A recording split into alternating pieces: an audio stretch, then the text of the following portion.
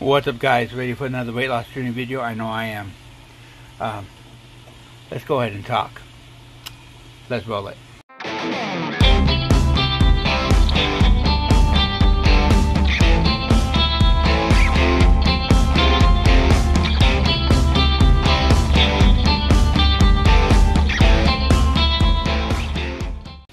What's up, guys? BB77 back at you with a real quick video. I'm going to do something a little different today. Because I really didn't know what to do. I didn't know what kind of video to make. The weight loss journey's been going had its ups and downs, but it's been going pretty good. Pretty much staying, right where I need to be, and continuing to lose weight, and continuing to work out, continuing to do all that stuff. So I decided, a friend of mine asked me a question. And I go, you know what? This sounds like something that would be a good question to put as a video. So I know there's probably some comments in the past videos, and I'm probably going to go back and look at some of them. I know there's been some comments in the past that people have left that might make for a good video or a good content for the weight loss journey. So that's what I might be doing for some of these weight loss journey videos. Because sometimes you can run out of things. You really having a hard time thinking, and sometimes someone will say something in a comment that goes, hey, you know what, I should reply by video for that comment. So I might be doing that some. Anyways, he asked me what was the biggest change in my eating lifestyle. And if you've been with me for a while, you know that I used to do keto. I was huge on keto. I was a big advocate for keto. I would, if you would ask me about keto, I pushed it. I loved to talk about keto.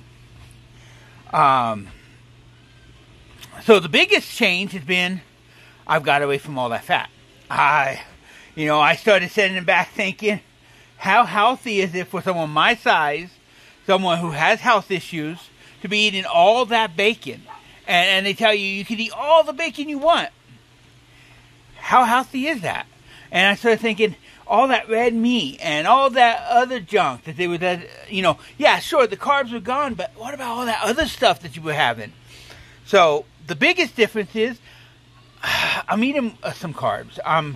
I've stepped away from all that fat. Bacon, I don't eat it no more. I mean, I'll do turkey bacon from time to time, but I don't eat very much bacon. For breakfast, I don't eat regular eggs very much. I eat a lot of egg whites. I will have regular eggs from time to time, but more egg whites. And I'm eating overnight oats in the morning time. Breakfast has always been a struggle for me. I'm not the type of person that gets up in the morning and says, hey, first thing I'm thinking of is breakfast. I'm the type of person I get up in the morning and first thing I get is my coffee. And that's it. And I will skip breakfast. And sometimes I'll skip lunch. Sometimes the only meal I would eat in the day was dinner. And it was not healthy for me. I was not getting the stuff I needed in my system. And that changed. But I still wasn't eating healthy enough. And then I went on keto and still skipping breakfast. Would have lunch and dinner, but I would skip breakfast a lot. So yeah, so one of the biggest differences, I'm eating differently.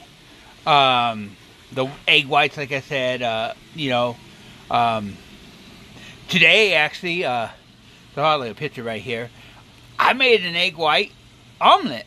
My first time actually making an egg white omelet. When I got to making egg whites, this is my, I know I don't usually eat egg whites, so it was all new stuff. But I made an egg white omelet today for breakfast, and it was delicious. But I've learned that carbs are not my enemy. They're not the thing that I should be banning from my life. One of the things is learning portion control. I now meal prep dinners, and it's taught me a lot of portion control. I never overate for breakfast because, like I said, I don't eat very much breakfast anyways. And I'm lucky if I get breakfast. I never overate lunch. I would go get me something small for lunch, and I was good.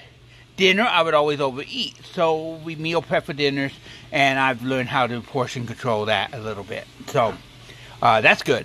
Those are some of the big differences. Another huge difference is it's a lot more ground turkey, ground chicken, or chicken breast. Doing a lot more grilling.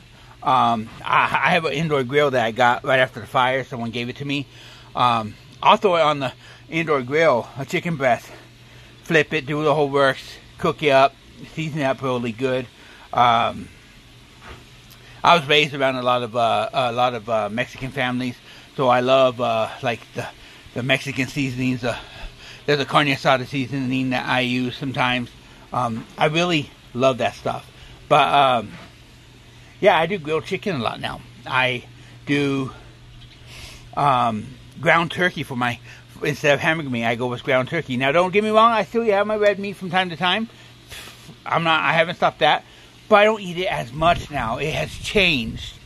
A lot of habits have changed, and that's the biggest difference, really, honestly, in this lifestyle change I've done with how I eat. So, hopefully that answers your question.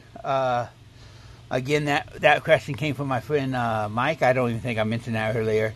I've done a video, I think last week, for him too.